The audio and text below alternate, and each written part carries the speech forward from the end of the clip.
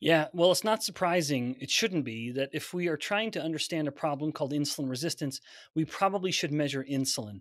And that's where Mm. so many clinicians um, have been, well, I would say poorly educated.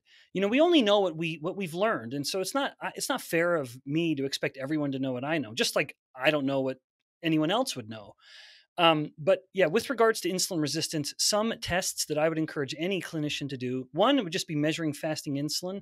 And if the fasting insulin levels are above 6 microunits per mil, that's a concern, or it's a reason to do the additional tests that I'll mention. Um, one of the easier ones to do is the triglyceride to HDL ratio. And that is just triglycerides divided by HDL.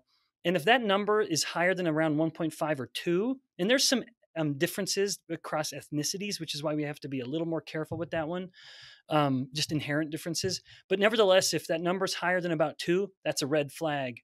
Another one that's very, very predictive is the triglyceride glucose index. And this is one that just keeps getting, I'm amazed at how many papers just keep coming out about this one. And it's a little more of a complicated formula, so anyone could look it up.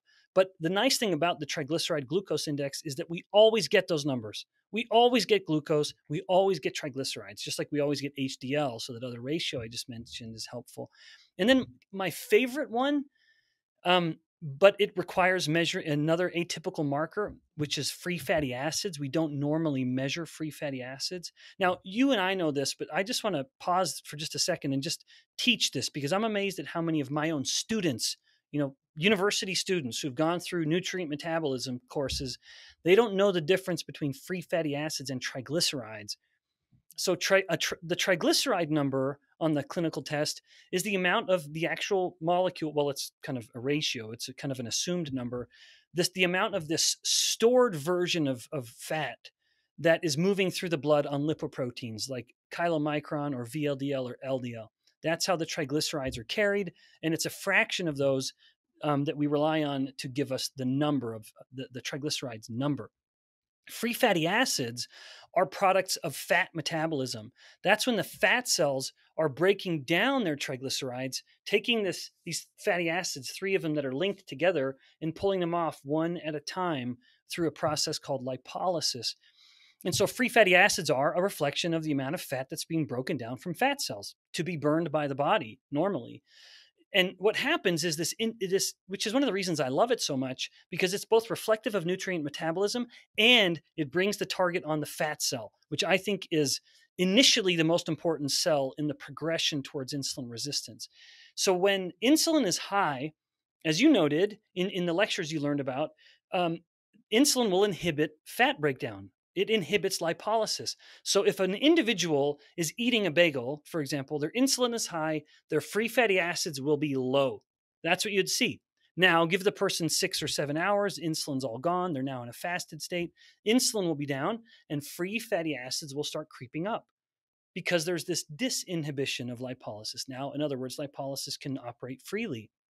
So these two should always be in opposites. If insulin's high, free fatty acids are down, or vice versa.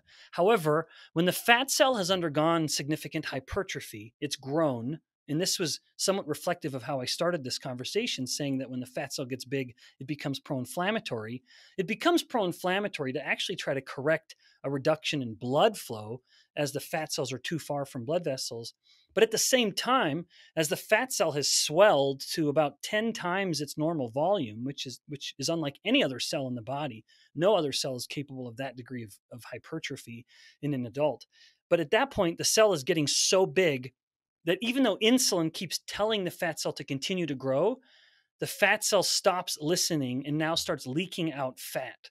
In other words, you now have a state where insulin is high, reflective of the insulin resistant body, but now also free fatty acids are high, reflective of an insulin resistant fat cell.